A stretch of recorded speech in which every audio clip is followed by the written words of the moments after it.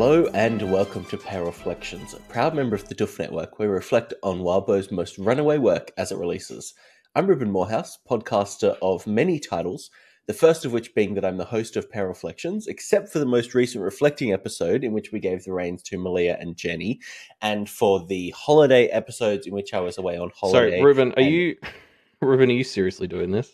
Elliot, sir, please can you stop interrupting me during the intro? We just need one good take, so now I need to start again. You really don't. So, Elliot, sir, please don't interrupt me while I'm doing my intro. I'll start again. God damn it. Hello and welcome to Power Reflections, a proud member of the Duff Network where we reflect on Wildbow's most runaway work as it releases. I'm Ruben Morehouse, podcaster of many titles, the first of which being that I am the host of Power Reflections, except for the most recent reflecting episode in which we gave the reins to Malia and Jenny, and for the holiday episodes where I was away and Elliot did them by himself. My second podcasting title is that I was the host of Media MD, a show where each fortnight we took it in turns to recommend each other media we had somehow missed, although the format of the show changed over the years, so that description was not entirely accurate, but nonetheless, I retained tenure as the host of this podcast for its entire duration. Third amongst my podcast titles is Deep Impact, the progenitor of Power Reflections, the show in which you are currently listening to, where we looked at Wildbow's most well-podcasted work 5 years on, culminating at a 24-hour live stream, which we may someday hope to outdo when Power reaches its conclusion. Fourth in my list of podcasting titles is as the Game Master of Pace, a real play show set in a theoretical future of the Otherverse, the universe of stories explored in the aforementioned Deep Impact and Power Reflection shows.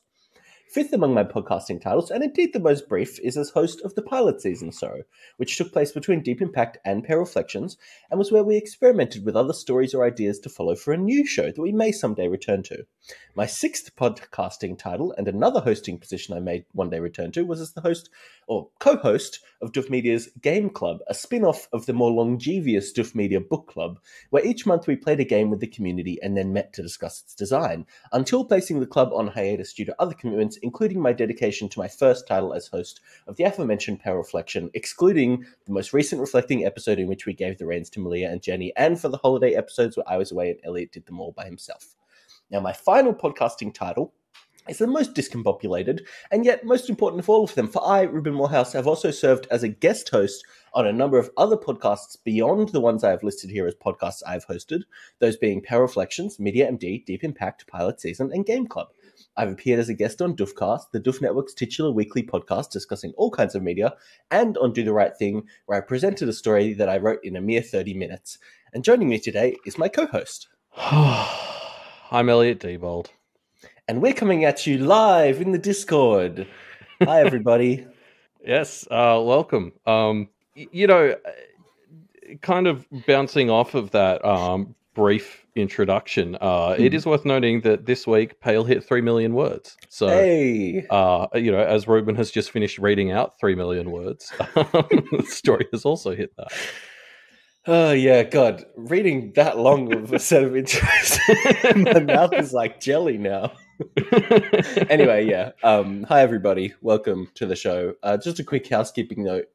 We're only covering In Absentia 21.4 this chapter because otherwise that we just wouldn't have enough time to cover them both with all that intro. Yeah, that was the reason. Also, the costume contest, it's still ongoing. Halloween's coming up. Is Halloween the last day of the month? So it's like a week and a bit away. The 31st. Yeah. How do you not know the day of Halloween? I forget. Okay, cool. So well, if it helps, Halloween is also my friend's birthday. So if that's helpful, yeah, that makes it easier. Yeah. Cool. So get those costumes ready. Any Wildbow story. I heard Malia and Jenny point out that we didn't list Pate as a valid story in the list in the doc, and that is absolutely an error on our end. A Pate costume is more than welcome. Yes, of course. Any costume from any Wildbow story, including face. You're welcome to do. Anywho, should we get onto the show? We're talking about In Absentia 21.4 this week, covering Lucy chapter. Lucy starts, as a lot of Lucy chapters start, with her trying to get ready for the day ahead, but really struggling without the creature comforts of home and the people of home. Yeah, I I really enjoy how much Pale is making us feel this time as fugitives, and like how it's getting to the Kenneteers. Like Yeah. something I've always really appreciated about Wildbow's writing is the way he's able to create like stakes that are not just like death. Like, you know, characters will get injured, and that or that actually impacts things. Like it doesn't have to be death as a stake to matter, which is a lot of which is a hurdle that a lot of other stories fall on. And I feel like we're seeing that in full bore in this arc. Like for all the characters in this arc, there's been a real edge to their perspective, and you can just feel the tension and like I don't know, it's really working to sort of escalate how this arc feels. That like, you know, we start with Lucy here, and it's really getting to her that she can't bulletproof her look, she can't take care of her hair like she likes to. She's missing her mum and Booker. Like it's each chapter is starting on these notes. So each Kenneteer of just like this is rough. Yeah, we obviously know how important this bulletproofing thing is to Lucy because it's Yeah. been brought up so many times, and it's such a great way of like setting up or continuing this theme of just how disconnected and I guess exiled vibe the Kenneteers have. It's really just a nice start to the chapter, and obviously kind of it weighs on Lucy's mind pretty heavily throughout the rest of the chapter as well. Yeah. And I guess like you know, we've obviously I think already kind of talked to death about how this is like perfect for a story that's been all about building community and building a sense of home, that they've had that ripped away from them for the finale. Yeah, Asterisk. finale. Yeah. But like I guess beyond just what a great idea it is in story to like challenge the Kenneteers and stuff, this week I felt like I was really appreciating how much it's escalating the stakes for me as a reader. Like it's stressing me out how off kilter and alienated the Kenneteers are feeling. Like I felt the same way in the Avery chapter last week, but I think it really hit me in this one that it's like this isn't just a cool story idea. This is really working on me to escalate the stakes in my head. Yeah, definitely, and kind of setting up the Kenneteers as more, I don't know, like likely to make mistakes or just more at the end of their rope, I suppose. You really feel Lucy. It really feels like they're all being given chances to backslide a lot as well in some of their growth. Sure. I think we talked about that a bit last week, but like 21.1, I think was the other Lucy chapter in this arc, but it was it dedicated a lot more time to just like setting up the premise for the arc, whereas this is a much more Lucy driven Lucy chapter. And this is one where we're really seeing how much she is being presented with this opportunity to like she's clamping up a bit because she's worried about seeming weak.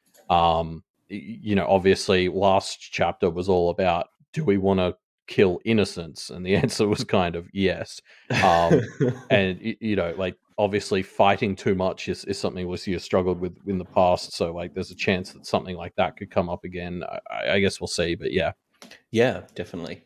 So yeah, the Kenneteers catch up a bit collectively as they look over their plans for the day ahead, traveling, lawyering, working with the Ottawa Council, and then, of course, if all goes well, summoning the Alabaster, I guess, or sticking it to the Alabaster. Yeah. Yep. I do love this moment where like Verona is sort of really like leaning in on Lucy and like sort of cuddling her, and Lucy is like, "Oh, you're clingier these days. Are you missing your cat?" And Verona's just like, "Yeah, I'm doing this for my sake." Like, sure.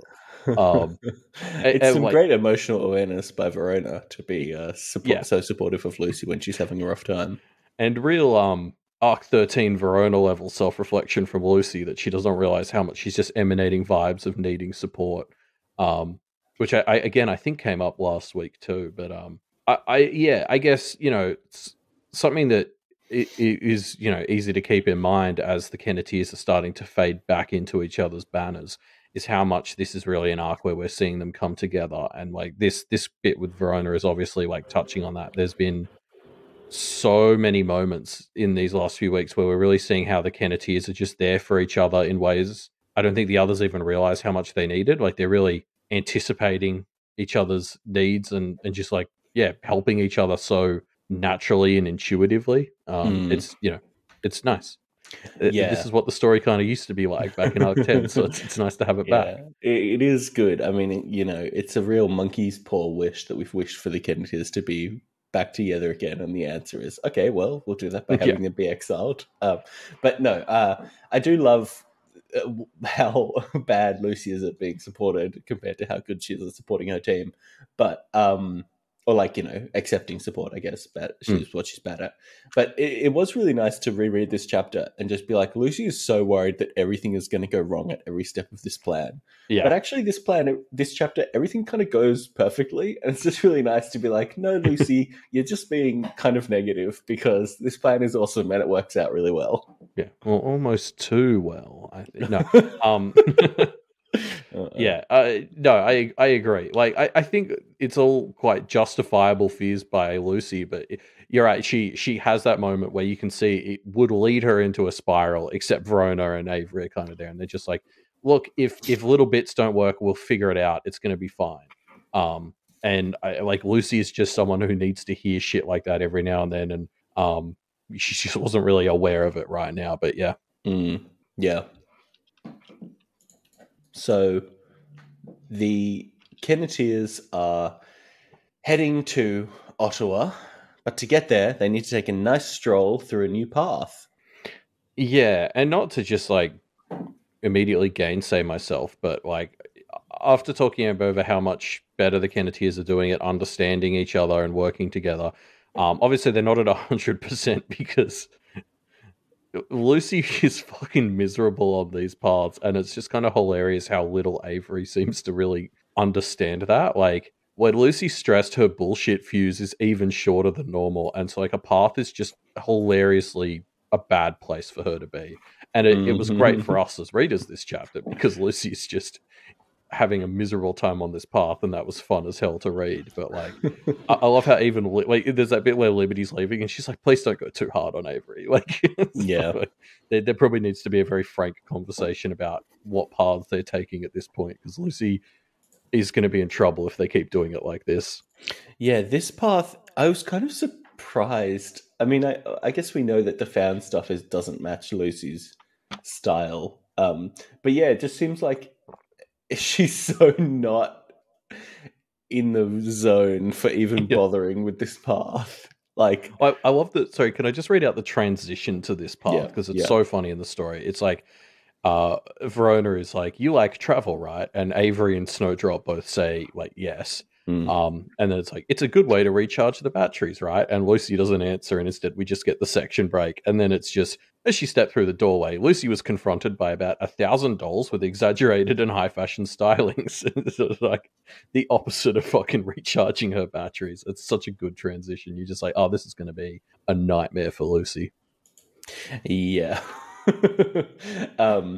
I love Liberty's vibe in this path as well. It's so funny. It's like, because at the end of the path, it seems like she's made this conscious choice to be as kind of goofy and annoying as possible to keep them in like fun mode rather than like thinking about how they're never going to see their family again, maybe mode.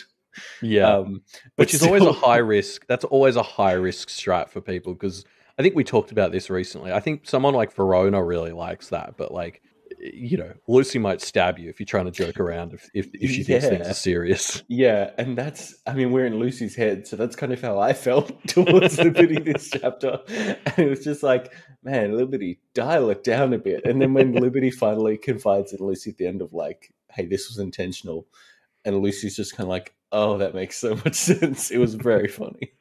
Yeah. I like Zachary's calling out in the chat, and I had the same thought. I loved it. There's almost a sense that like this path gets easier for Lucy when the Finder shows up later, because it's like, oh cool, there's something to fight. Like it's like it's almost easier for her to deal with this bullshit when there's like a target to throw spears at or whatever. But yeah, I like going back to Liberty. I fully agree. There's also funny, like it's the classic thing with goblins. Like Liberty is both a blessing and a curse on this path. Like her goblins kind of come in clutch to beat the Finder, but also they kind of almost don't make it out because they're waiting for some of the goblins. And then yeah, she's like, right, Pain. She keeps slowing them down because she's trying to take this photo, but also her holding the camera in her hand when she changes clothes lets them know that you can keep some of your items by holding them in your hands, which is like new information Avery wants to take back to the guy. Yes. So like, yeah, like Liberty just embodies that chaotic goblin vibe in this section where it's like, I can't decide whether bringing her was a net positive or a net negative because it's so much of both. Yeah. Yeah, it is. It is. It's very fun for us as a reader, but Yeah. we're in Lucy's head this chapter, Yeah. so you really feel the frustration. So I also I forgot to call out the second line in this section. As soon as they get onto the paths, I think it just continues to sell how not here for it Lucy is, because she lands on this path, and the first thing she thinks is, as she had been told by Avery, she kept still. And then the very next line is Avery saying, "Come on, don't stand around. We have to move fast on this one." You can feel the very, very short fuse in Lucy just halving in length with the very opening move in this path. I fucking loved it. Yeah. Yeah, it is good. Yeah, you're right. The very start being that Lucy did the one thing she's been told to do, and then it being the wrong thing. It's so ridiculous. Poor Lucy. So yeah, just as the Kennedys are finding their footing, Avery's celebrity double catches up with them, and a new challenger approaches.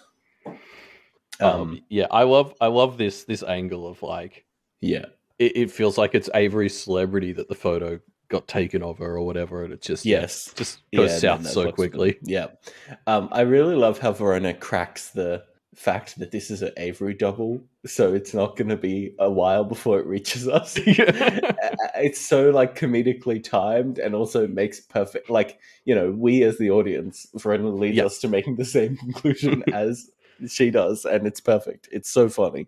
I always love it when text does that, when you sort of realize the moment the characters do, and then the thing, like the way it leads you down the, like, wait, so this is you with all your abilities, and it took 5 minutes to reach Cliff, but, and then it's just shit starts exploding, and you're like, oh fuck, here we go. Yeah, I agree. I loved it. Yeah. Oh, it was very, very funny. But yeah, so we get into a battle between Avery and Flavery, and it's very fun.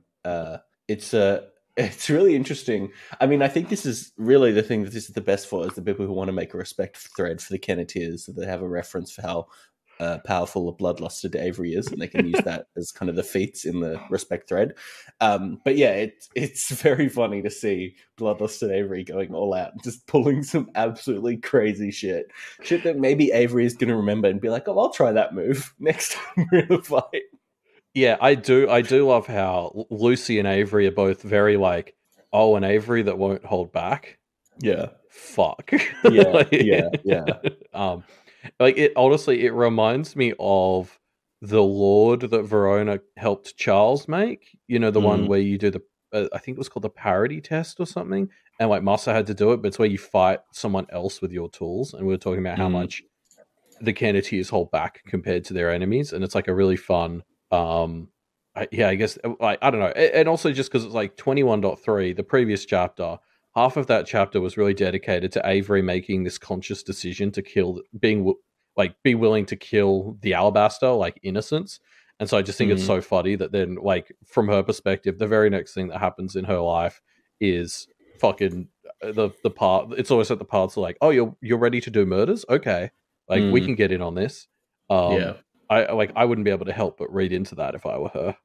That's interesting. Like, this is the Avery that you'll become, or something like that. I don't know. Just as soon as Avery makes the decision that she's willing to start doing murders in the right circumstances, the paths confront her with this. Like, definitely felt like loaded imagery for her to reflect on. But yeah, I think, like, another important thing here too is so Lucy goes toe to toe with Finder Avery for quite a while. And what really jumped out to me is how little Finder Avery was kind of able to surprise Lucy. Like, Lucy was able to react to almost everything of like, oh, she's using the black robe. Oh, she's using her air, like, Jordan things. Like, yeah, Lucy was constantly able to sort of see what she was doing and predict it. And that jumped out to me because, like, that big thing that happened in Arc 13, do you remember that thing where the Kenneteers were trying to defend the roof against the duo of witch hunters, and they just couldn't work together because they kept not being able to predict what the others were going to do? Like, what Avery did would catch Lucy off surprise or whatever. And this feels like our first sign that that's not going to be their problem anymore, because even when she's legitimately fighting against her for her life, Lucy's able to kind of predict what an Avery will do. So just like another notch in the sort of they're more together than they were last time belt. Yeah. Yeah. And yeah, I mean, it is very fun to see their cohesiveness demonstrated through a villainous version of Avery. Like, it's just very cool. Yeah, this Finder Avery bit is so fun, and I kind of want to see what happens with the other Kenneteers too. Like, I want an evil trio. It's also, I guess, I just want to touch on. I don't think we have a name for it, but like conceptually, I thought this path was so fun because it's like fighting the Finder, who seems to be the primary other that shows up first. It is really funny because it's kind of harder if you're better. Like Cliff and the others had said that this place wasn't that hard, which is almost low key telling on themselves because they're not that hard to fight. So the Finder wasn't that hard. Like this is harder because Avery is better, and I just think that's so funny. Yeah. And it's also like, I guess, an interesting continuation of like this place seems to be connected to the promenade because the Garricks seem to have only discovered it since the promenade doors. Yeah. And like I feel like it's continuing that trend we're seeing of promenade related paths being like almost meta commentary paths on like how Finders and Lost interact. Like, remember the promenade sort of asked you to walk a mile in a Lost's shoes. The cakewalk also kind of forced you to walk a mile in their shoes, but like get punished if you break the rules or whatever and get killed. And then this path is very much, it's all about like needing to move through a crowd and follow rules, and you're under constant surveillance, and then somebody comes in with all these great tools and kicks your ass. Like, also all three of them involve kind of costume changes that take away your abilities. Like there seems to be this trend forming around the promenade of paths that are very specifically around kind of inverting Finder and Lost relationships in a fun way. Yeah. Yeah. The Finder is interesting. I guess, well, I don't know. The fact that the Finder escapes means that we maybe have some more stuff to talk about with the Finder in the future. There's some really interesting, because like, did the Finder leave the paths? But like, the Finder is not an entity that is specifically from this path, so like, does that even matter? Or like, it's interesting. I don't know, because I started I don't like the architects nomenclature that, you know, every time it comes up in the story they mention how it kind of sucks, and like, so I call things like the Finder tropes on my end, because like I think what they are representative of tropes that are on multiple paths or whatever. But yeah, that's the thing. Like, can one of these tropes leave the paths, and what does that mean? Like, because if the Finder is kind of the trope of, you know, humans coming to the paths or whatever, it kind of makes sense that in return it gets the ability to go to reality or whatever. But then the fuck does it want to do there? like, does it have a motivation still beyond gunning for Avery, because that was its motivation on this time when it spawned on this path? Like, I mean, if it is loaded with all of Avery's skills and shit, presumably it's going to go reach out to Charles and stuff. Like, if it really still wants to fight Avery, that's going to be the way to go. But I don't know if that's where we're heading. Yeah, we'll see. Yeah. It's just a wild fun thing. But yeah, so yeah, the Finder escapes, and Liberty also escapes from this part of the story, leaving the Kenneteers to continue on their merry mission. Do we think that the fight? Yeah, like, I don't know. I mean, we're falling into this old trap again, but like, surely some wild showdown with an escaped Finder Avery can't be like a part of this story, right? It just seems like it's such a whole separate thing.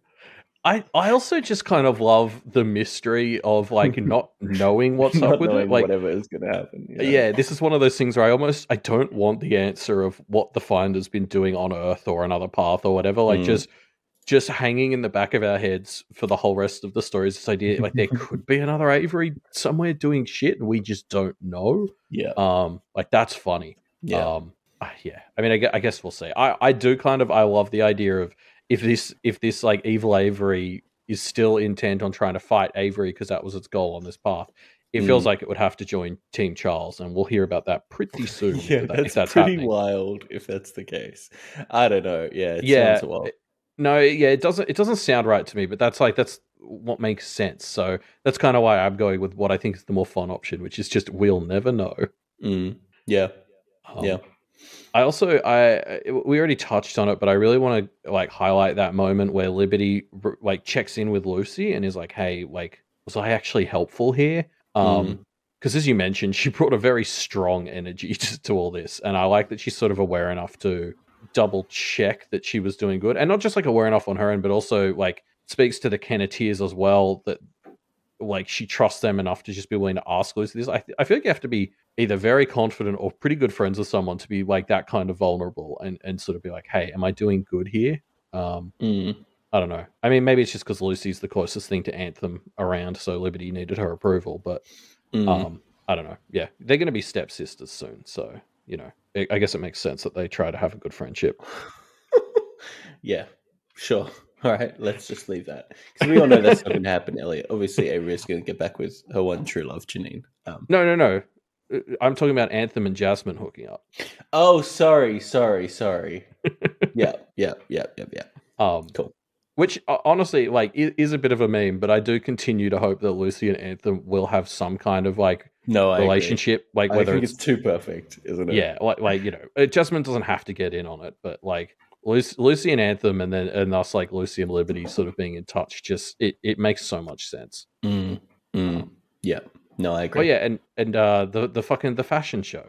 I love Liberty's plan for a fashion show. It's such a rich girl plan. I love it for her. It's so spot on too. But like, it's just it's such a like girl who grew up in mansions with access to all these clothes plan. I love it. But yeah, so the Kenneteers escape the path and head into Ottawa to witness the horrors of true bureaucracy. It's effectively that one scene from Futurama where Hermes takes them to the central bureaucracy office. But they do manage to eventually fight through to get their motion heard, which is pretty fun.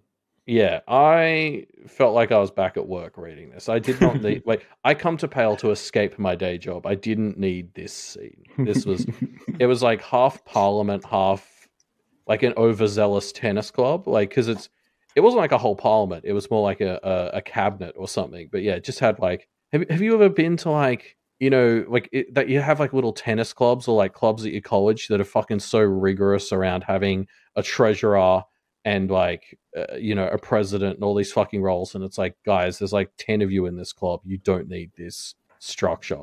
Like that was always the vibe it gave off. Although in this case, you know, these guys kind of need this, but like, I don't know, just considering Ottawa is like Canada's Canberra, I was like, God, the politics has really oozed itself into the practice scene here, huh? Yes.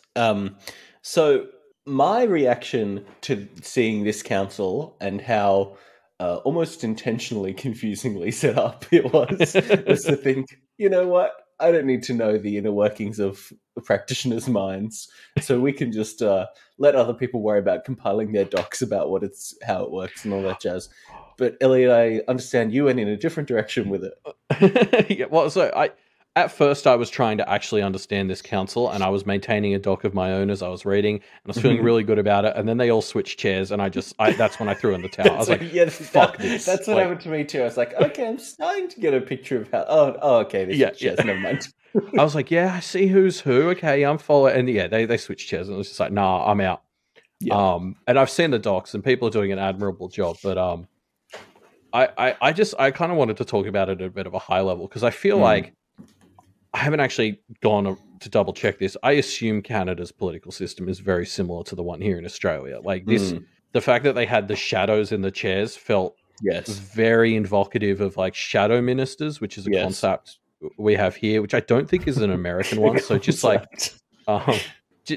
just to explain it to any American people who might not understand, we have like ministers who get put in charge of something. It's like a minister of finance or education or something. And then the person on the party that didn't win the election becomes like the shadow minister, and it's basically their job to challenge the minister. That's right. Yeah, it's called the Westminster system if you want to know more. But like that's essentially what they've got here, where they've got these practitioners as the ministers, and then it's a bunch of others who get to be the shadow ministers who kind of question it. And that's the fact that it's the practitioners as the actual ministers and a bunch of others mostly as the shadow ministers kind of brings me to my point of how this is like this council feels like kind of a step in the right direction. It's better than a lot of the lordships we've seen, but like also, it's not all the way there. There's still some problematic elements here. Yeah, it's interesting. I do think the kind of shadow minister system theoretically has a lot of benefits of like you always have somebody with an opposing view responsible for the same, or kind of like pushing against some things that you can propose. Although, as we live in a world where politics gets more and more divisive and partisan, that's not necessarily how it works in practice anymore. But yeah, I think it's interesting. I think it does represent, like, the key thing about this is it demonstrates a different system again to the ones that we've seen previously in the story, right? What I also think on this very show, we've like pitched a couple of times this idea of like, what if you replace the wards and the judges with like a more parliamentary system and have them act like the Queen and just sort of check boxes and be a governor general who does nothing. And I can feel that prediction slipping through my thumbs as we're seeing exactly that here, but like it is really fun seeing it explored. Like, of course, Ottawa is the place where they're trialing something like that, so the Lord seems to just be the Lord in name only, and really the council does all the work. And I think it's it's kind of cool seeing an attempt at something a little bit more democratic. I do want to call out though, there's this hilarious bit where they're like practitioner families and dynasties are still an absolutely massive part of this parliament, and I thought it was kind of funny that they're almost pretending that they're not. Like, there's this hilarious moment where one of the guys calls the lady who's vetoing by her name. I forget, it was like Belame or something. Yeah. And he gets scolded by the speaker for like undermining the integrity of the post by calling her by her name and not her post. Yeah, you meant to say Mr. Speaker. Yeah, but like what's funny about that is it's like he's like, don't refer to people by their names. It's all about the post. Please ignore that. Now, what was your reason for the veto? And she's like, well, this lady isn't from a good enough family. And so I was like, well, okay, so are these positions separate from the families or not? Like, it's just, I thought it was hilarious the way that like family bullshit is still firmly entrenched in this little political system we've got here in Ottawa. Which, well, they are still practitioners. Yeah, and I mean, if Canada is anything to go by compared to like England and Australia, I mean, there's still very much like a heavy classist slant to who ends up being able to run for parliament. Like, you don't get too many stories of like, people from low income families actually getting to become ministers. It does tend to run through families and stuff. So like, this is true to form, but yeah, I don't know. I just thought it was funny where it was like, they're taking that step. This is better than the alternatives we've seen in a lot of ways. I'm like, it's nice that they're trying to minimize the impact of dynasties, but like they're kind of pretending that they're gone a lot more than they are. Yeah, definitely. I just on the whole, I liked the vibe of the council. Like, they seem to be pretty good for practitioners. Yeah, I agree. Like, it was encouraging that they did. Because at first, us and Lucy are both like, oh my God, are we going to die in bureaucracy here while we have to sit here for weeks before we can get seen? But they do have a system for kind of like, oh, this is serious shit. Let's like fast track it, which is more than I can say for my work. Not all bureaucracies are inclusive of that sort of thing. So I was quite impressed that they were able to just put some bullshit aside and actually hear the Kenneteers out. Like, again, it seems like a step in the right direction compared to most of the other lords and councils that we've seen. Yeah. I do think it's funny that they're apparently struggling to fill the positions related to their Crimson, aka Carmine chair. I thought it was quite funny that seemingly the lack of decent Carmine candidates is kind of an endemic issue. There's all this talk of Alabasters going extinct, but nobody's talking about the real problem, which is decent Carmine candidates. Yeah. No, I like, the council has this method for hearing rush kind of motions, I guess. Yeah. and it seems to go well. And yeah, it's like they seem chill. Yeah, I also want to give like, I guess the other thing, like, all of the people we met here seemed really cool, mostly. Like, even the Crimson Chair guy seemed like kind of an arse at times, was like interested in the Kenneteers because they awoke together, and that was noteworthy to him. And then there's the Indian guy who's doing the photocopying, who's kind of joking around with Verona. Like, he seemed neat. And then one of my other favorites is the girl who doesn't end up getting on the chair, but is the one who's there, and she's like, "Look, I only wanted this position because I fucking hate Massa." Yeah. So Massa's not a threat anymore. Yeah, so I don't want it. Yeah, that was one of those things where it's like, I appreciate this level of honesty in a politician, and like, frankly, if her entire platform was "fuck Abraham Massa," that probably would get my vote. Like, yeah, now they'd need the Carmine whose entire platform is "fuck Charles," basically. Yeah. Well, I mean, I'm sure there's lots of people who feel that way. It's about whether they're willing to step into this seat. Yep.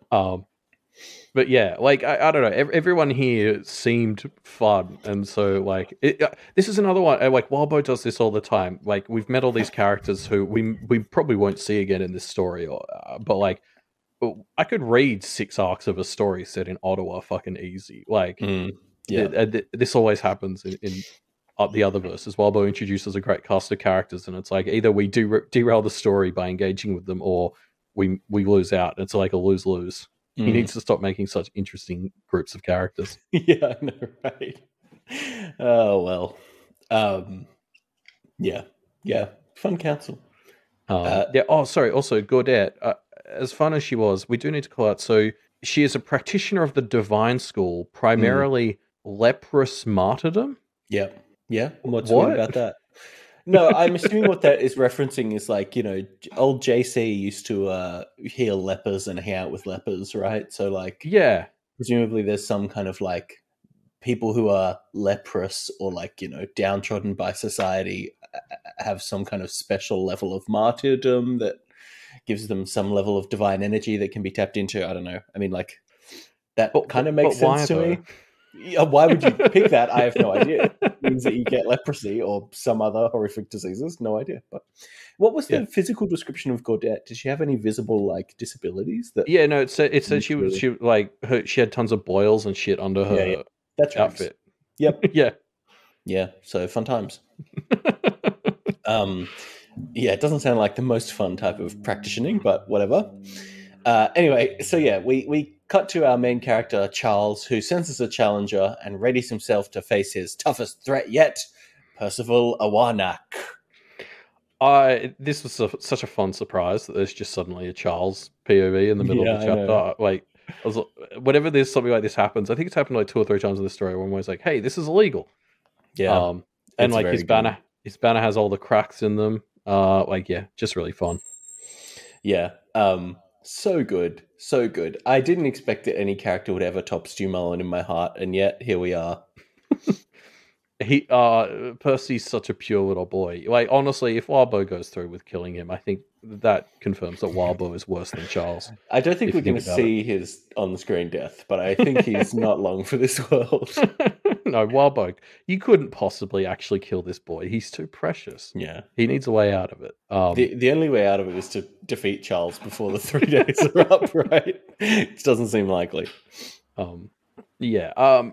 Sorry, just before we get back to talking about Percival at length, as he himself would do about himself, I wanted to call out this bit where, as Charles kind of is entering go mode, he reaches across realms to Marisica, who's having a nap. Mm-hmm. And there's, again, just mention of how kind of heavy and lethargic she is at the moment, but, she'll be ready to get called on. And it's a hilarious, like, no rest for the wicked moment for her. But I guess it's just interesting because I continue to be really stuck on where Marcy's at, what we're expecting from her, because it seems part of me wants to read into this and be like, oh, cool. So Marcy is entering a kind of like lethargic mode. She talked about how annoying it was that fairies were always on, so she's really relishing in her new godly ability to just chillax the fuck out and not really do stuff. She's turning into more of an opossum, is what you're saying. Yeah, of course. But and so part of me is like, well, that gives me hope that she's missing stuff like, you know, her plans won't be as complete and the Winter Court can get her or whatever. But then the other part of me is like, fuck, that feels too easy though. Like I still am completely unsure what to make of Marcy, because whenever we see her, I'm always like, I don't know whether this is a trick or not. I continue to think she's the real threat here, and like she's somehow getting away with murder with the lack of attention she's getting from the Kenneteers. But I guess we'll see. Yeah. Yeah, she's not even a fairy anymore, and she's still fucking playing these fairy games with my head where I don't trust it. Seems too easy that she's got problems now because she's getting lazy. Yeah, I mean, it's kind of been a common thread that the more powerful you are in the Otherverse, the more difficult it is to actually spend that power. Yeah. Like the more institutions or systems you've tied yourself to get to it, and that means it actually is not as easy for you to spend it. Maybe the exception being Charles. Charles is the one character we see who kind of breaks that natural order. So I don't know, maybe Marcy's bid for breaking out of being a fairy. She's happy to be more powerful, but not really be able to use it that much and just kind of live in her own little world. Oh, and yeah, I do think that there's like an element of like that poetic justice to the sense that like she becomes somebody who's kind of too slow to react, and she misses things. Like she's overcorrected. She's become kind of lazy and stagnant. Like there would be. Yeah, there's a kind of a rhyme to it, isn't there? Yeah, exactly. Which is why I think that's the thing. Like this works. If this turns out to just be what Marcy is, and she dies because of it, it's not going to feel like bad writing. I just refuse to like accept that that's it, because that feels too easy, and I'm like I just don't trust it, and that's maybe me not letting go of the old Marisica enough. But it just I don't know. You know, we've heard she's cooking more stuff up in the Abyss, and I just, as much as I'd love to see her kind of get stuck in the Abyss, and because it sounds like a hellhole or whatever in a weaker form, I'm not willing to trust anything that's telling us about all these weaknesses Marcy might have. Yeah. But yeah, taking us back to our main character for this chapter, it is as hilarious an implementation as when we heard about it in theory. But of course, Wildbow skips ahead through the titles like a coward. Give us the uncut version, Wildbow. Come on. Yeah, this is the extra material we need. We need the extra material that's just all 99 titles. For sure. Yeah, no, that would be pretty funny.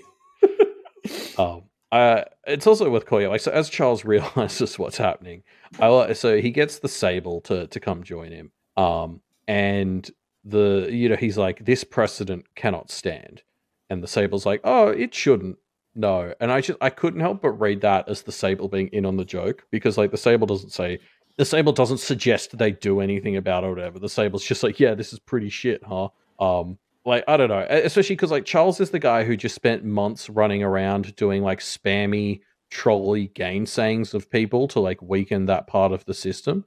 So I just think it's kind of hilarious that he was a bit like, this isn't fair. It's against the rules of the system. Like, this was your whole fucking jam, Charles. What are you talking about?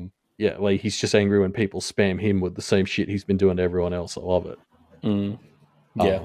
But I thought it was interesting that it's the Sable who shows up too, because like before this, Charles tries to kill Percival, and the universe won't let him. Yep. And then he like sort of just says he reaches out. It doesn't specify that he reached out for the Sable, but the Sable's the one who shows up, and the Sable is like Mr. Rules, so I couldn't help but like maybe the Sable wanted to keep an eye on him because he could sense that Charles tried to break the rules. I don't know. Maybe I'm overreading. I just want more deets on the Sable. Yeah, I mean, the Sable is very interesting in this scene because they are helpful to Charles in some ways, but also very much like backing up the rules lawyering that the Kenneteers have kind of arbitrated here. They're very much just a rules enforcer. Yes. But one that seems to be on the side of Charles, so they can tell him which rules aren't rules, I guess, or whatever. I think it's also like, again, the thing that continues to be my favorite aspect of Charles as a character and as a villain is how much he genuinely likes and respects the Kenneteers. Like, there's this moment where Percival says, huzzah, and Charles just sort of responds, oh, I see there's some Avery in your creation from that last bit. Huzzah. Like, he laughs a number of times at this point. Like, he's a bit pissed off by it, but like genuinely, most of the vibe I got from Charles during all this is he thinks this is kind of funny and he respects the play. And like his closing line for the section is him saying, I guess the girls will have their chance. Like, the respect he has for the Skeneteers and I just love it. And I know I've said this a million times, but it's just even being in Charles's head and seeing that he's like, oh, this is annoying, but it's pretty funny. It's just so good. Yeah.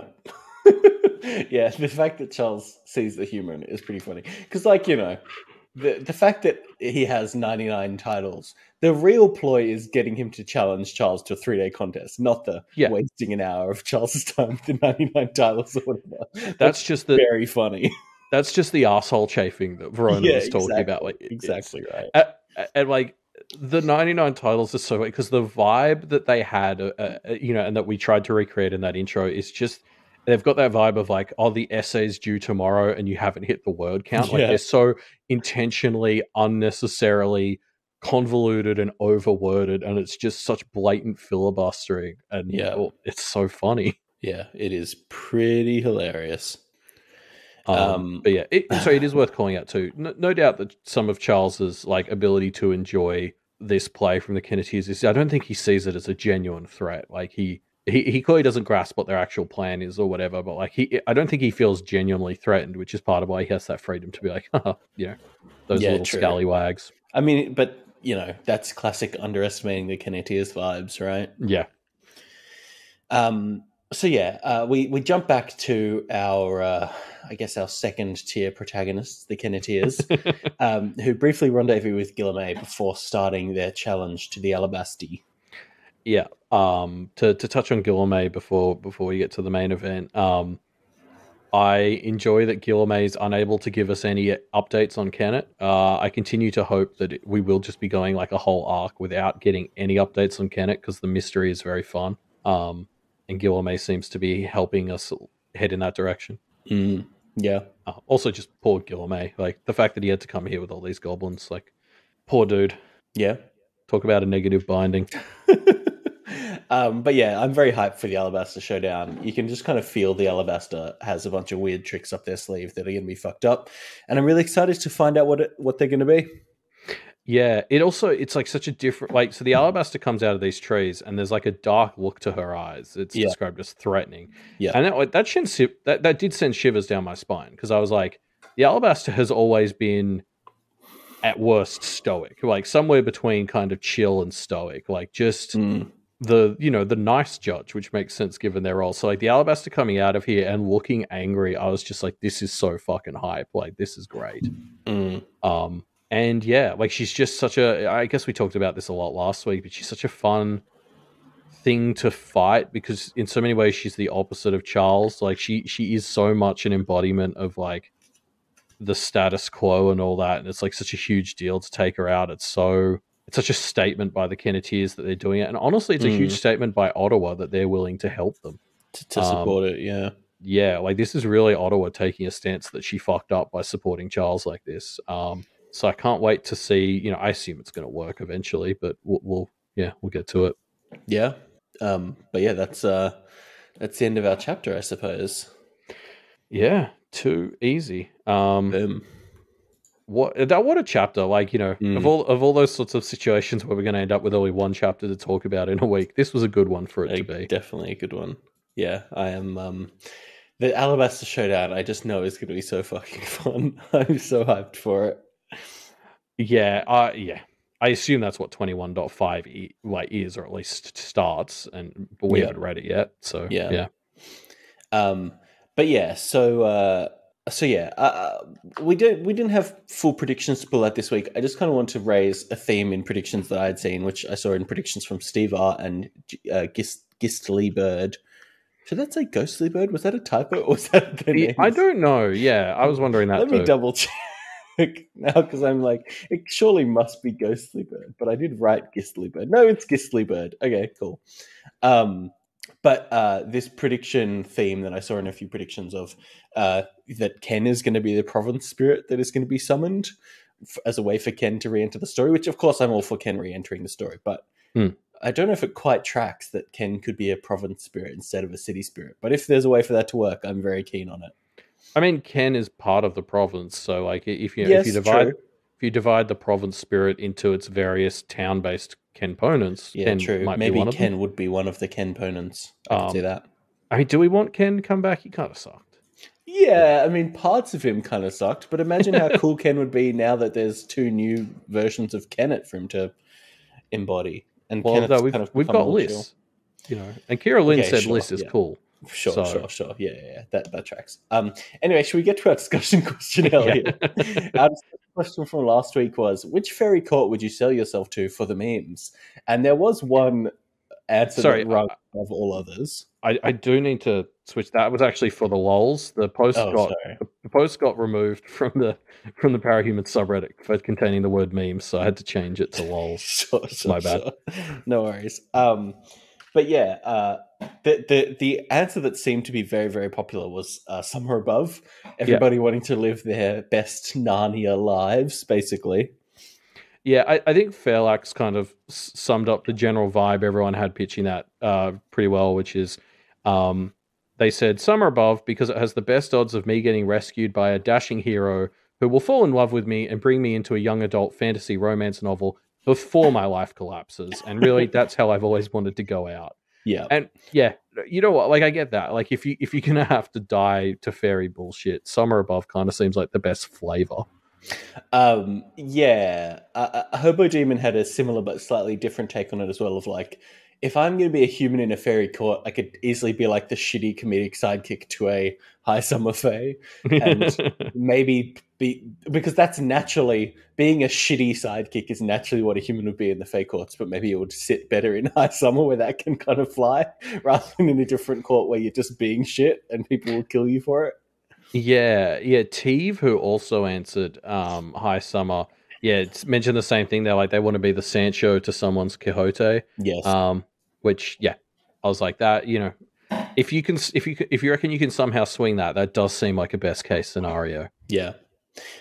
Ripper1337 also mentioned High Summer, but also said being the straight man in a high spring drama would be pretty entertaining if it worked out. So, see that. Yeah, we did get a like Spring was probably the other one that came up. Landis963 mentioned Dark Spring, just because it's going to be very beautiful and without all the stuffiness of the kind of Regency crown sort of stuff that High Spring has. But so I guess you'd burn out hard and fast. Hopefully, in Dark Spring is their sort of thinking. Yes, and then Captain Rhino gave the. Technically in line with the letter of the question, but not the spirit answer, which was the 8th court, of course. Hanging out with cool goblins, maybe rescued by JT Poole and Liberty Ted, and hanging out with the Kennet witches, which, yes, of course, would be fun. I mean, if we take this answer to its extreme, like let's say the 8th court becomes a thing and it grows, and there's actually like an 8th court realm or whatever. It's going to be the nice goblins if Toad's Hollow has his say, sure, but like, yeah. It's still going to be. It's not going to be the nice. It's not going to be just nice goblins. I sell like if these goblins own you, like it, if you've sold yourself to them, there's a lot of room to still get some pretty gross stuff happen to you. I think. So I like this answer. I think in the context of Pale seems like the right answer, but I feel like if you go larger picture, there's problems with it that bring it about to the level of all the other terrible answers. Yeah. Because there is no right answer. The right answer is don't sell yourself to the fairy courts. What are you doing? Yeah. But yeah, thank you everyone for responding to our discussion question. Of course, we have a new discussion question this week. Elliot, do you want to introduce it to the folks? Yeah, so this one was suggested by I'm Easily Impressed. And we basically want to hear from people, what are some of Percival's other titles? You can give us the abbreviated versions if you want, because realistically, we're probably going to have to abbreviate them anyway when we bring them. But, the Kenneteers filled 99 titles in there, and I think we heard less than 10. So what do you reckon? What else do you reckon they jammed in there? Yeah, and give it a number. Give it a number, and then we'll compile a full list for all the titles.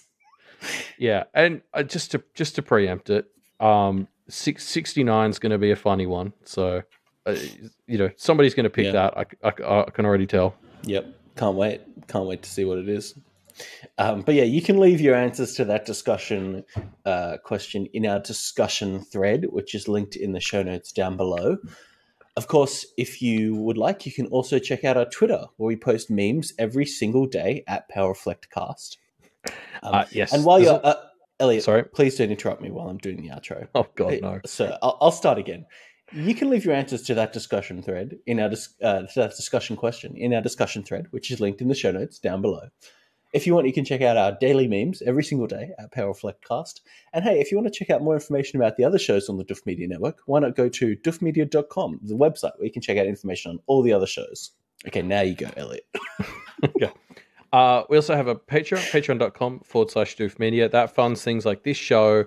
Also, like the costume contest that we are running now, like the prize money of $100 that goes to the winner of that comes from our patrons. So, that's the place if you want to support cool costumes and cool art to go. Yeah, definitely. And while you're on Patreon, why not check out Wildbow's Patreon at patreon.com/Wildbow. If you keep giving him money, he will keep coming up with titles. That's a asterisk on that one because I just made it up. But you should just give him money anyway because it's great that he comes up with wild things like Percival to exist at all. Cool. And with that note, we'll see you all next week.